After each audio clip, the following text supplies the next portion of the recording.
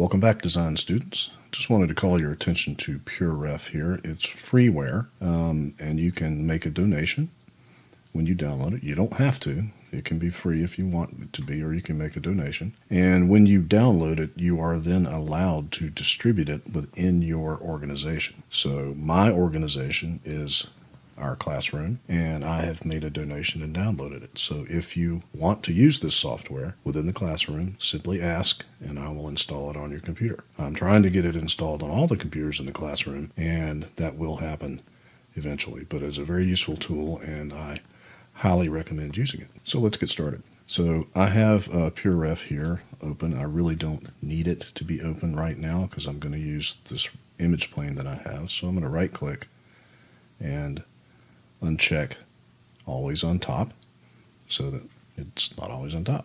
So I'm going to, I moved my image plane back away from the cylinder a little bit from the center because I want to be able to model in the center. So I unfroze it and moved it back a little bit. But now it's behind the grid. So I'm going to go ahead and turn the grid off because I really don't need it for this. So the grid can be turned off right here in your panel toolbar right here. And then to make this a little more easy to work with, I'm going to turn on wireframe on shaded so that when I make this transparent using X-ray, I can still see my edges. Now, before we get started, I want to be very clear here that you do not have to make this lightsaber. You do not have to make any particular lightsaber. You can make a lightsaber based on your own design if you would like. In fact, I would encourage you to do that if you want to. But I want to do it this way so I can demonstrate to everyone how to use reference images. Now, you can also make different pieces of different lightsabers and assemble them together to something new. That's called kit bashing. And that's how they made the original props. They kit bashed a bunch of random junk. And before 3D modeling was a thing, that's how they made a lot of different models for films, and like spaceships and ray guns and other kinds of props like that. So let's get started. I think I'm going to start with this end piece right here. And I'm going to make it in separate pieces. I'm not going to try to make it all out of one cylinder. I think it would be useful to make it in a modular fashion based on what I was just talking about with the possibility of kit bashing something new. So I'm going to start by switching to Vertex mode. I'm going to grab all these end vertices, get my move tool, and move it down because I'm just going to make this end piece right here. And then I'm going to switch to X-ray mode, and that can be found right here in your panel toolbar. And I'm going to zoom in some. And then I'm going to switch to object mode and scale this up in all directions. But notice when I switch to the scale tool, my scale tool is not there. The reason it's not there is because it's over here.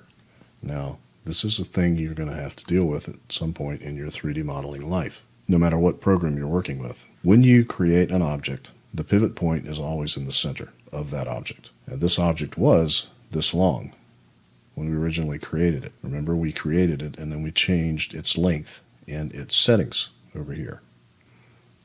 Now, what happened was we grabbed the vertices on the end and moved them way over here to shorten it. Well, the pivot point is going to stay in its original position when you do that. When you start modeling in the subdiv level, the pivot point stays where it was originally. So occasionally, and in fact quite often, you're going to have to recenter the pivot. So to do that, in Maya, you select the object and you go to Modify, Center Pivot. Now we can do what we were going to do. And we're going to have to do that a lot because the pivot point is going to move around whenever we're modeling this thing in the subdivision level, which is what we're going to do. All right, so back to the subject here. So I'm in the side view, and I'm going to get right in the center here of my scale tool, so I'm scaling it up in all directions, and I'm going to scale it up until it's that diameter, and then I'm going to scale it back so it's the right length. And now I'm going to check my PureRef image collage. I'm going to use Command Tab to switch to PureRef to bring it back up so I can look at my images because I disabled always on top. And I'm going to look at the plans here to count how many of these things it has. It has 1, 2, 3, 4, 5, 6. So if I'm going to evenly space this around the cylinder, I need some multiple of 6. So let's see how many sides our cylinder has. I'm going to click its inputs in the channel box, and you can clearly see that we have 20. We need 24, which would be a multiple of 6. Now, look what happened when I changed it. My object flipped out. Now, there's a reason for that, and the reason has to do with the way Maya works and a lot of these other 3D modeling programs. Whenever you modify something at the subdivision level, you can't go back to the beginning after you've done that and change the original settings. It just won't work. So I'm going to undo that, and I'm going to create a new cylinder. And I know it seems dumb for me to do it that way, but the reason I did it that way was to demonstrate that to you.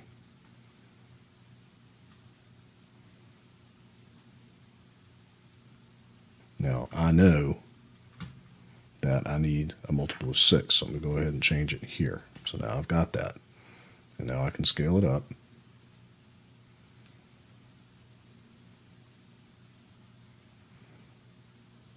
And now I can use subdivision mode because I've already set my sides to get it exactly like I want it. Okay, now I need an edge loop here and an edge loop here to define this piece of it. So what I'm going to do is go to Mesh Tools and get Insert Edge Loop. But I'm going to bring up the options to make sure that everything is set like I want it. I'm just going to reset the tool because I just need the basic settings. And I'm going to click and put an edge loop here, and I'm going to click and put an edge loop there. And then I'm going to switch to perspective view. I'm going to switch to face mode, and I'm going to grab, still had my insert edge loop tool active. I'm going to get my select tool, and I'm going to select 2 faces, holding down shift, and then I'm going to skip 2 and select 2 more. And I'm just going to continue to do that around the object. Now notice how my camera is not rotating around the object, so I'm going to hit F on my keyboard to make it easier for me to do that.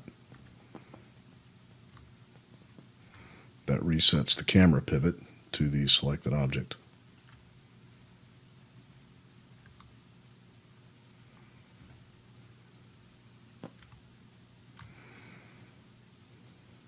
And that should do it. Okay, now we need to extrude these, so I'm going to switch back to the front view. So then I'm going to shift right click and get the extrude face tool. So I'm going to adjust the thickness to make sure that these things are about the right height.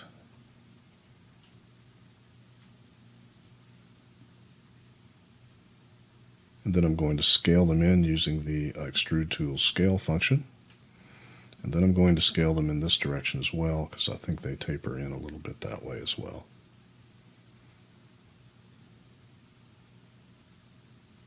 Let's take a look at that and see how it looks in the perspective view.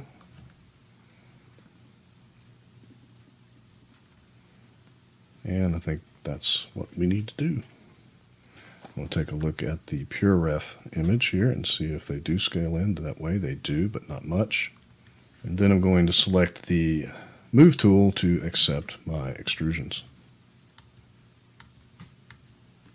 Now there's one more part of this that I need to do. It's this little end knob. It looks like there's a little knob on the end. So I'm going to, I'm going to switch to my perspective view. And I'm going to grab all of these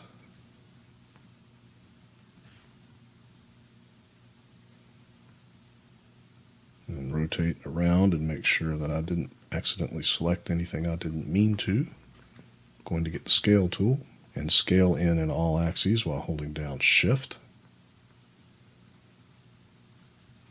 And then I'm going to get my move tool, hold down shift, and pull that out and then scale it down a little bit like so. Then I'm going to switch back to the front view or the side view with my move tool with those faces still selected and pull that down like so. And so there we have our first piece. Alright, when we come back we'll do the next section and it should go a lot quicker. And I'll see you then.